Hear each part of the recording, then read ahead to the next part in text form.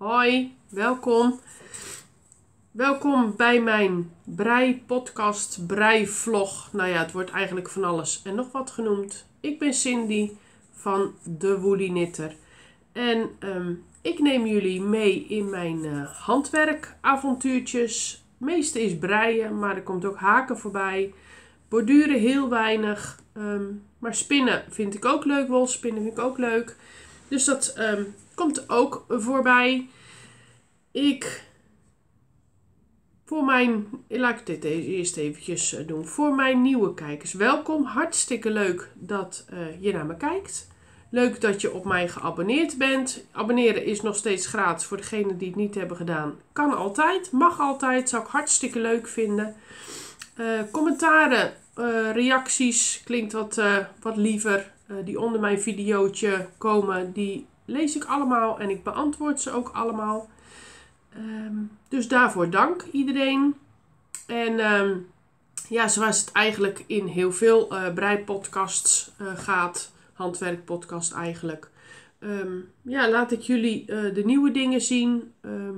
Afgemaakte projecten laat ik zien. Maar ook waar ik mee bezig ben. En dus dat laat ik eigenlijk zo'n beetje allemaal zien in mijn podcast. Vaak probeer ik het een beetje te houden op een half uur, 3 kwartier hooguit. Anders wordt het misschien veel te lang. En voor mijn terugkerende kijkers, nou welkom weer. Hartstikke lief en leuk dat jullie weer even op mij afgestemd hebben. Vind ik altijd hartstikke leuk. En laten we maar gewoon beginnen. Het is hoeveelste november?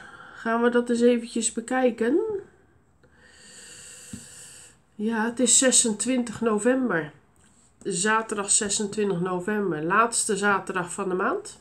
En iedereen is heel erg bezig natuurlijk. En al helemaal nerveus voor de advents.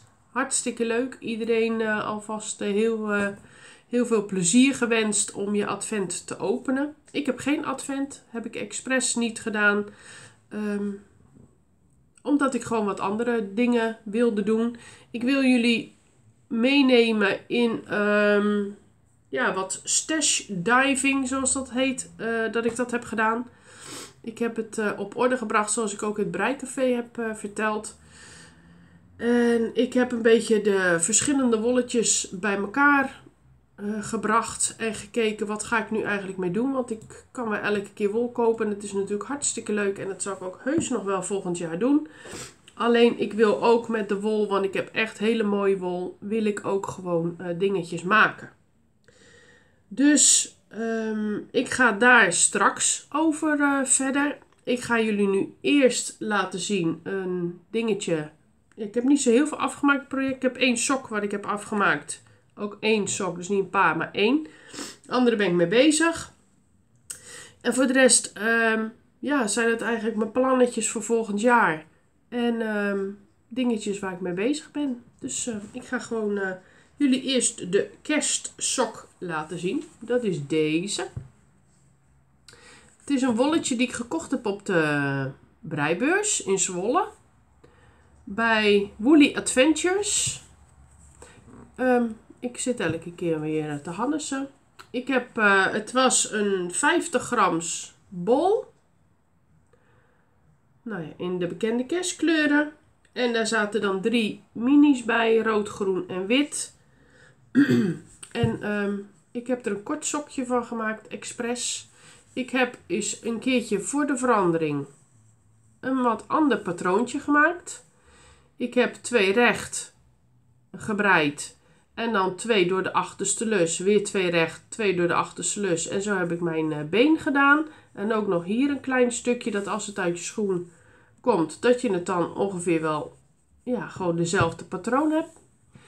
Dan heb ik de hiel ook heel anders gedaan als wat ik normaal doe. Het ziet er uit als averechtse steek.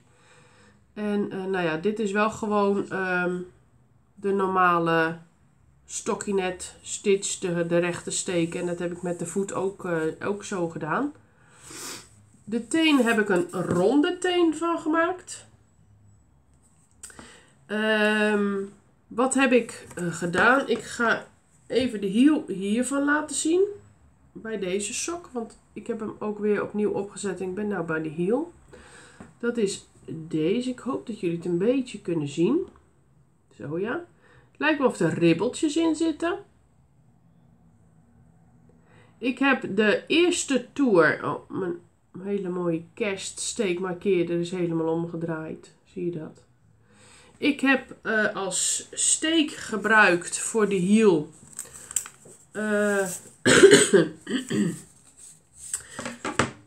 Toer 1 heb ik dan 1 afhalen, 1 recht breien gedaan. Kijk, hartstikke leuk. Dit is de hiel. Oh, wat zie je het slecht. Dat is wel een beetje jammer. Oh nee, zo kan het wel. En dan heb ik 1 afgehaald, 1 recht gebreid. En dan toer 2 zou ik dan normaal gesproken allemaal afrechts breien. Maar die heb ik allemaal recht gebreid. Dus dan krijg je een heel leuk effect. Zoals dit. Het is ook nog een beetje stretchy zelfs. Kijk, het is net of je ribbeltjes hebt of zo. Ik vind het hartstikke leuk. Het is weer eens een keertje wat anders als wat mijn andere sokken hebben.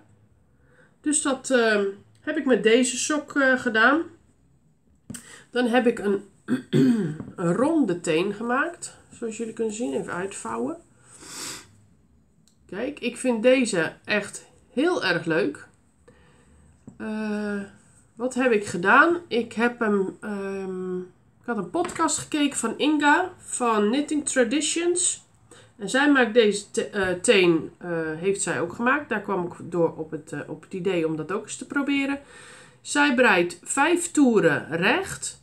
Dan doet zij 2 samenbreien, 5 steken, 2 samenbreien, zo de hele toer.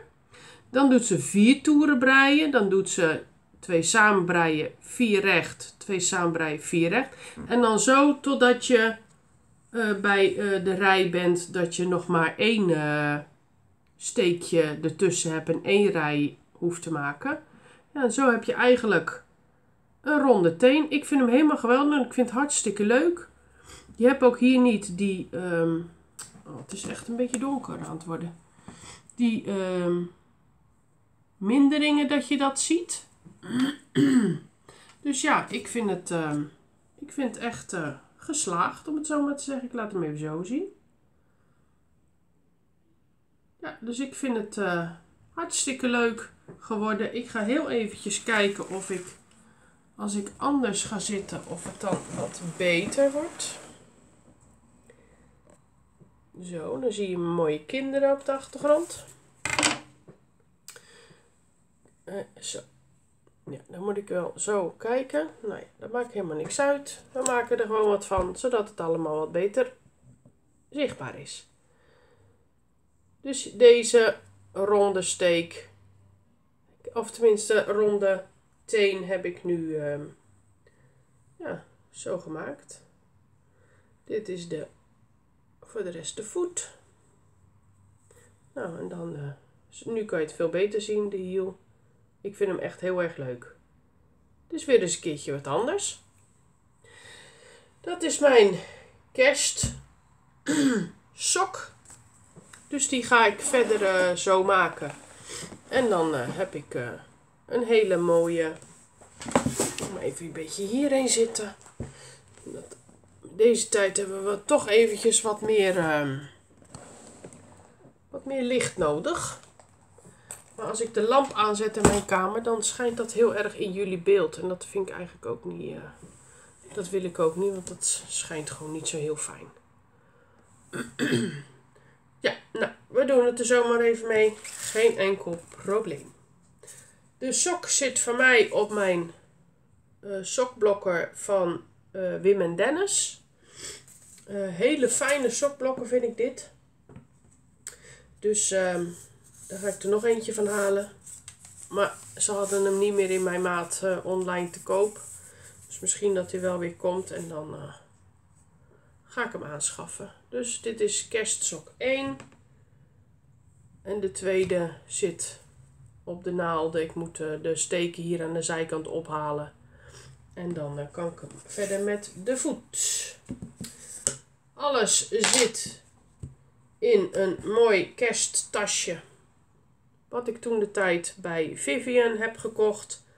Van VMCJ Knitwear.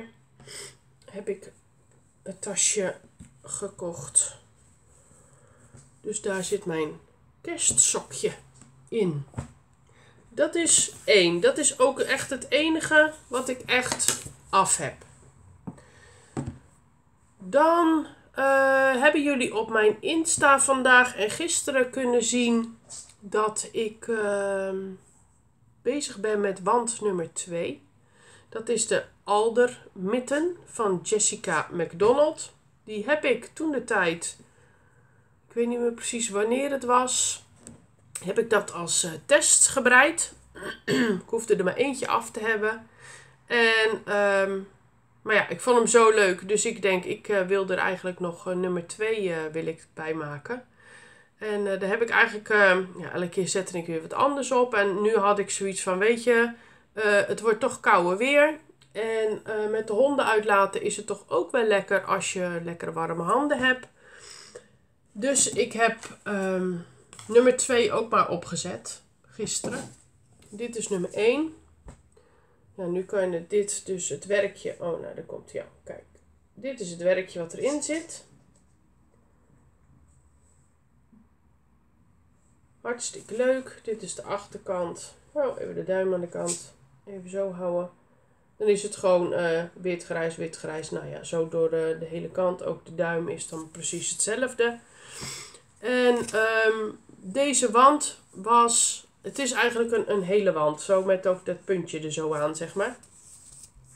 Alleen ik heb voor mijn brede handen, had ik maat 5 nodig. Kijk, want maat 5 zit hier gewoon hartstikke fijn. En hier zit hij ook heel goed. Ik heb hem nog niet geblokt, zoals jullie zien. Hij zit wel op een blokker, maar dat is een blokker die heb ik zelf gemaakt. Maar hij is nog niet goed geblokt. En alleen de breedte was goed. Alleen de lengte was veel te lang. Dus die kwam ongeveer hier. Dus ik ben een beetje gestopt na, even kijken, hoe deden we dat ook alweer? Zo. Na de dubbele kruisjes hier, zeg maar. En daarna heb ik een boordrandje eraan gemaakt. Ik had het misschien, aangezien dit ietsjes wijd is, had ik misschien met een kleinere naald nog kunnen doen. Maar goed, het stoort me niet, want ik kan lekker bewegen. En je hebt toch met de honden, hou je toch zo'n die riem beter vast. En nou ja, goed. Ik ben er helemaal blij mee. Dus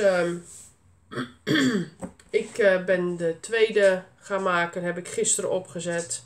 En zoals ik al zei in mijn verhaal, hij vliegt letterlijk van mijn naalden af. Want ik ben alweer met de tweede rij sterren bezig. Dus dat gaat best goed, zeg maar. Dus het is dat is ook lekker om te doen. Ik brei hem op naald 3,5 van Choku. Ik moet nu meerdere voor de duim hier zo. Even kijken hoor. Even zo houden. Hier ben ik aan het meerdere voor de duim. Dus het wordt nu wat krapjes. Maar goed, het is maar een paar rijen zo. Een paar toeren zo. En dan kan ik ze apart zetten op een draadje. Dus dan heb ik de naald gewoon weer vrij. Dus dat maakt helemaal niks uit. Dus het is, de opzet is met de German Twisted Cash dan. Of die. En dus dit is nummer 2. En ik brei het met drops Charisma. Die had ik nog over. Maar de Sandness Garn Pear Tint, die had ik niet meer. En die heb ik van Vive Handmade. Die had er nog eentje. Dus die heeft ze mij toegestuurd. Dus kan ik nummer 2 maken. Dus daar ben ik mee bezig. Het is hele lekkere wol om wanten mee te breien. Hij is ook echt heel erg warm. En waar ik wel heel benieuwd naar ben, is dat ze zeggen dat de non-superwash, dat die waterafstotend is. Tenminste dat wollige. Dus ik ben heel erg benieuwd dat als er nog eens een keertje sneeuw komt, dat hoop ik wel. En ik maak een sneeuwbal, dat het dan niet heel lang nat blijft. Daar ben ik wel heel benieuwd naar. Maar ja, het is gewoon wel heerlijk warm.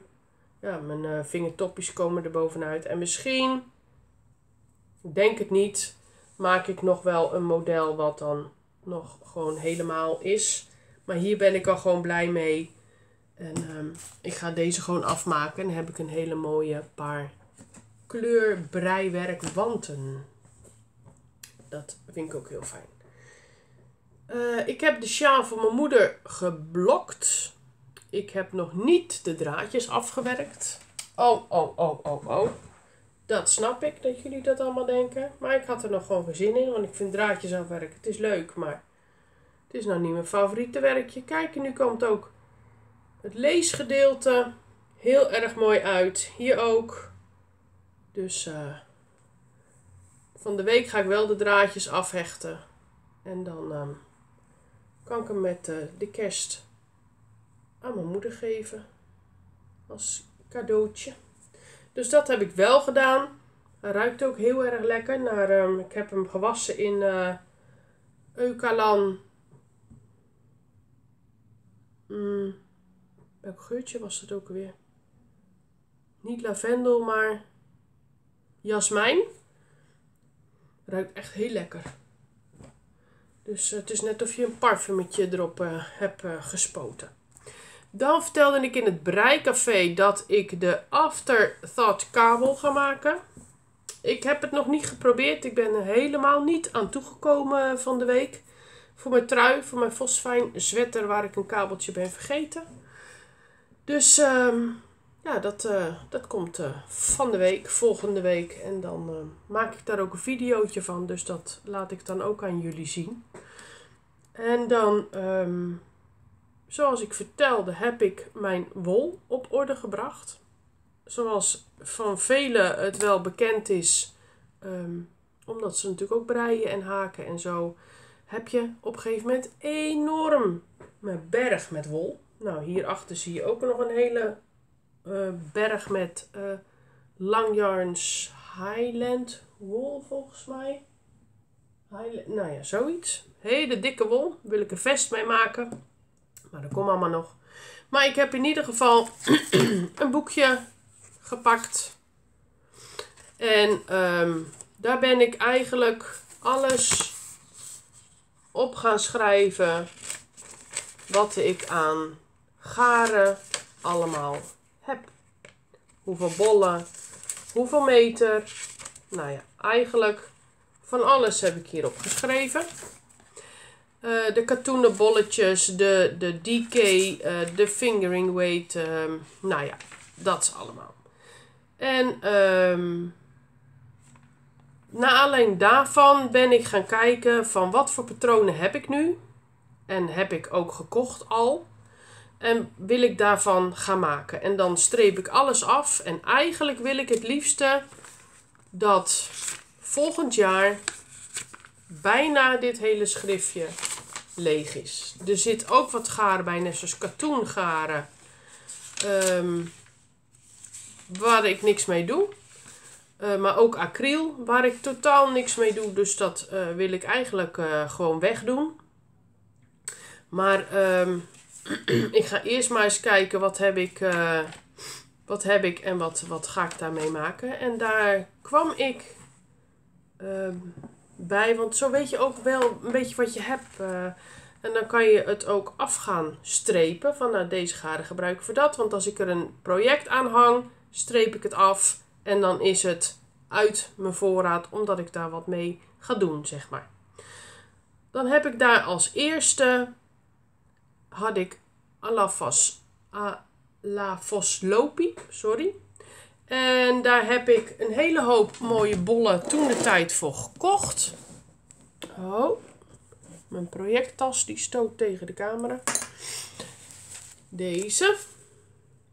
Dat is de licht grijs. Ik heb witte bollen gekocht. En donkerbruin. Dus deze 3, daar heb ik er natuurlijk meer van. Die heb ik afgestreept. En die worden de cardigan millas bubble dream.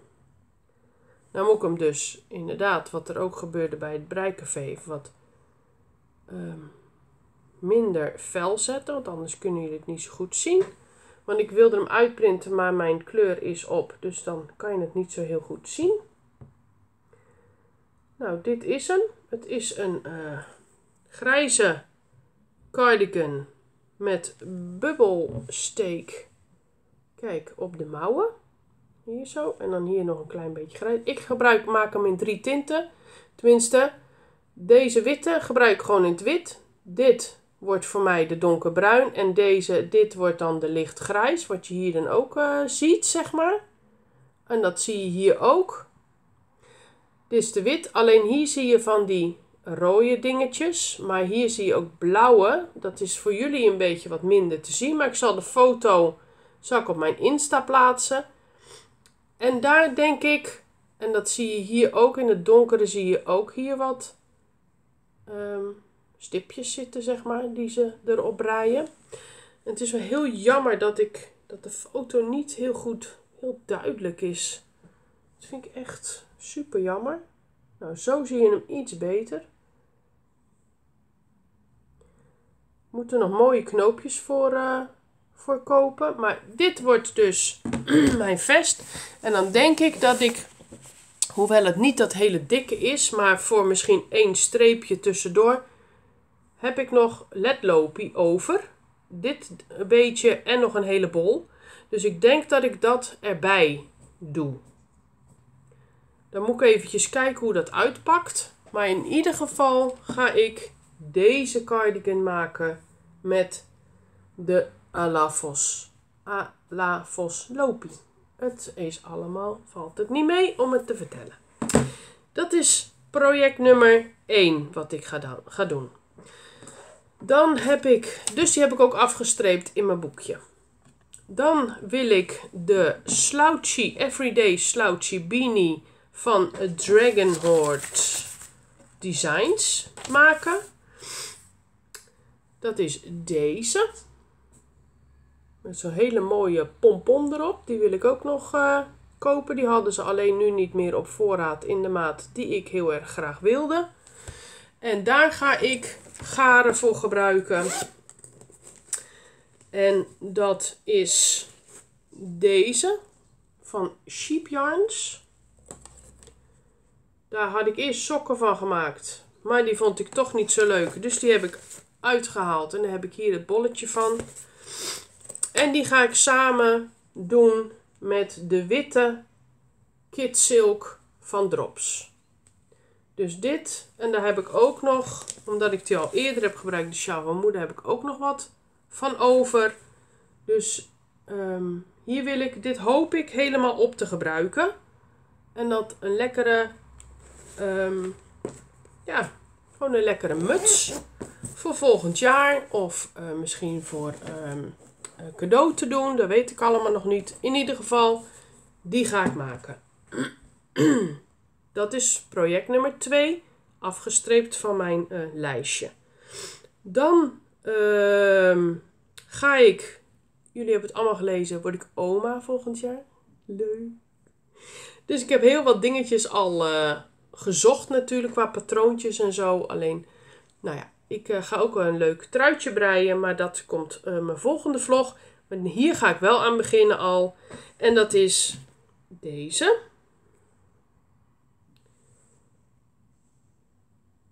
De muis. Ook hier zet ik een foto van op Insta. Want ook nu kunnen jullie hem niet zo heel erg goed zien. En het is en blijft heel jammer.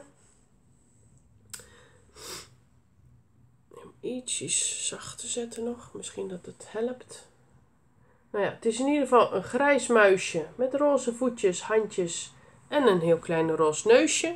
Ze hebben hier van die veiligheidsoogjes gebruikt. Alleen omdat het voor mijn kleinkind straks wordt,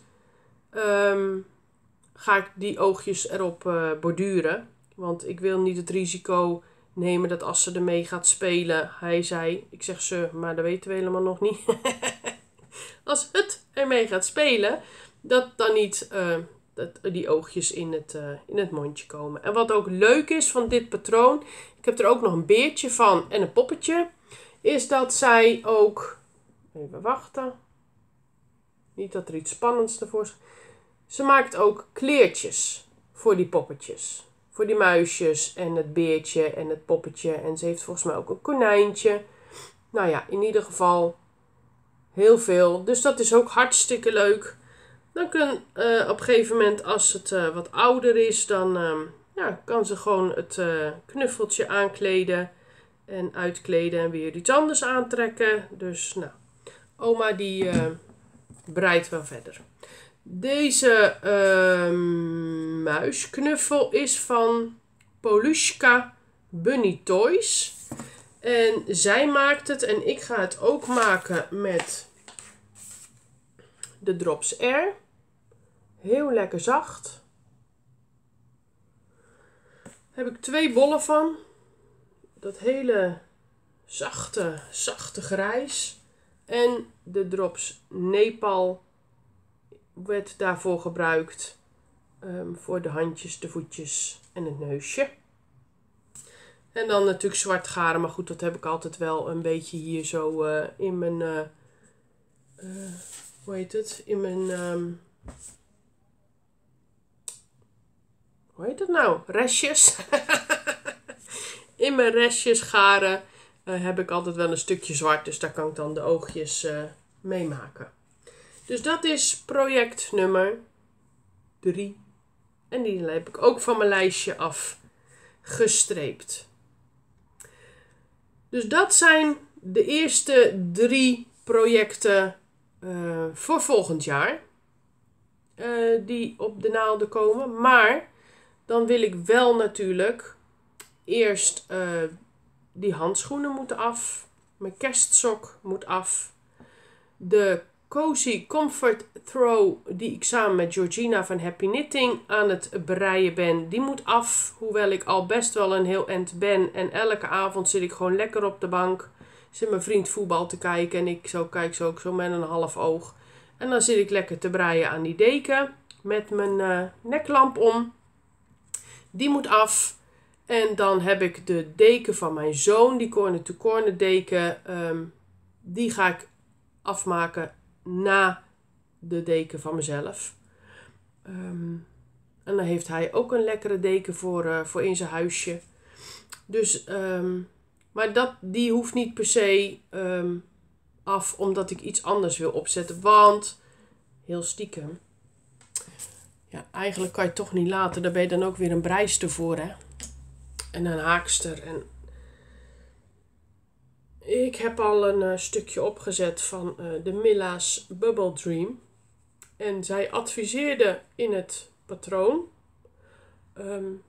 om te beginnen met de mouwen.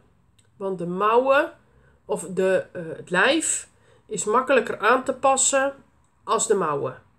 Want ja, je hebt 1 maat mouw, dus ja, daar moet je rekening mee houden. Dus ik vond het eigenlijk wel een hele goeie. Dus ik denk dat ik dat, als het patroon, een ander patroon er ook voor leent, ga ik voortaan met de mouwen beginnen. Want ik heb dat gezien in mijn andere trui, die witte, dat ik garen tekort kwam. Dus nou heb ik natuurlijk wel met die andere kleur gedaan. Maar goed, misschien als ik eerst de mouwen had gedaan, hoewel, ja, dat had hier wel mee gekund natuurlijk. Had misschien net even qua kleur dingen anders geweest. Maar goed, dat maakt niet uit. Dus, maar dat heb ik met deze, ga ik daar wel mee beginnen met de mouw. En dan ga ik hem zo verder breien. Dus deze heb ik al wel opgezet. Ik heb er nog niet, zoals jullie zien, nog niet heel veel aan gedaan. Ik ben nu pas bij de boord. Maar dit is stiekem eventjes een tussendoor project wat ik gewoon leuk vind om mee te beginnen. Deze garen is wel heel pluizig. Het voelt ook een beetje stug aan. Maar als ik dat zo dan ermee brei, hier zo, dan valt het op zich allemaal wel weer mee. Maar kijk, al die pluisjes. Maar ik weet zeker, als ik hem aantrek, dan moet ik er wel iets met lange mouwen onder. Want anders dan gaat het hem niet worden. Anders als de trui die ik heb gemaakt met die garen van je West Yorkshire spinners. Want daar hoef ik eigenlijk in principe niks onder.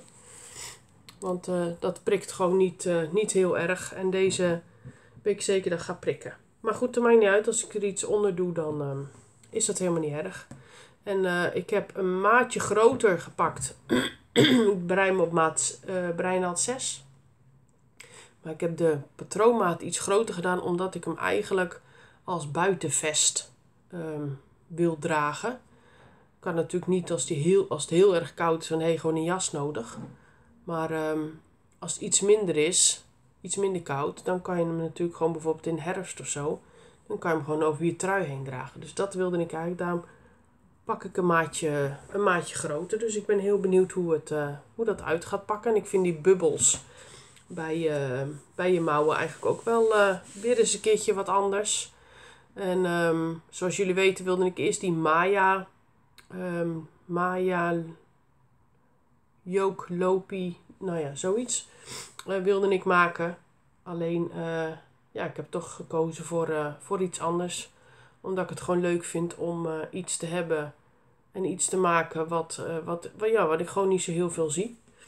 Dus daarom heb ik voor deze gekozen.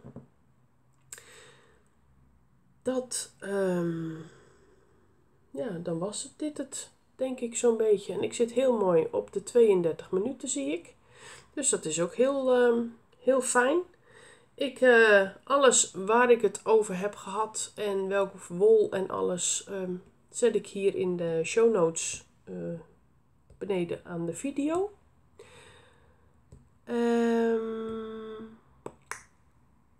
Ik ga geen vlogmas doen. Misschien wel eens in de week een keertje opnemen. Maar zeker niet elke dag. Want ja, ik heb gewoon geen advent om te laten zien. En ik zou ook echt niet weten wat ik dan zou moeten laten zien de hele maand december. Misschien volgend jaar, maar nu in ieder geval nog niet. En dan was dit het gewoon. Dan wens ik jullie heel erg veel plezier. De rest van de weken dat ik jullie niet zie of spreek.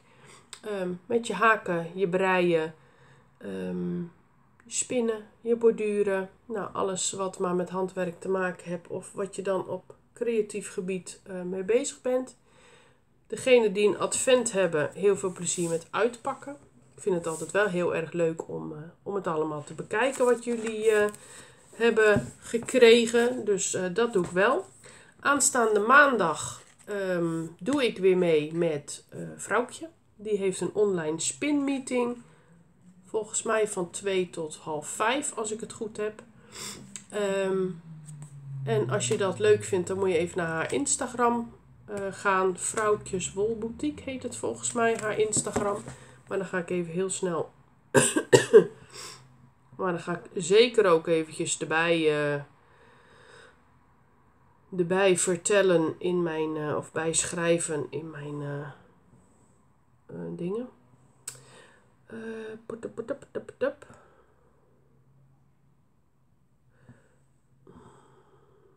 Vrouwtje. Haar Insta is Vrouwtje van den Brink. Allemaal aan elkaar. En het is op de 28e, dus aanstaande maandag, online spinmeeting. Als je het leuk vindt, moet je haar even een berichtje sturen. Kan je meedoen. Kunnen we gezellig kletsen, gezellig spinnen met elkaar. En dus daar doe ik nog aan mee. Dus daar zie ik misschien een aantal mensen. En ik zou het heel erg leuk vinden, nogmaals, als jullie abonneren op mijn kanaal. Zodat jullie niks van mij en vooral van mijn handwerk projecten mist. Vinden jullie het leuk, kunnen jullie altijd een duimpje omhoog doen natuurlijk. En dan zie ik jullie zeker over een week of 2. Om wat meer stash diving wat ik dan heb gedaan. Om jullie daar wat meer over te vertellen. En dan zou ik zeker mijn kerstsok af hebben. En ook mijn wand af hebben. Dus die laat ik jullie dan ook zien. En tot dan, heel veel plezier met alles wat jullie nog gaan doen. Voor degenen die kleine kinderen hebben, veel plezier met Sinterklaas. En dan tot over 2 weken. Doeg!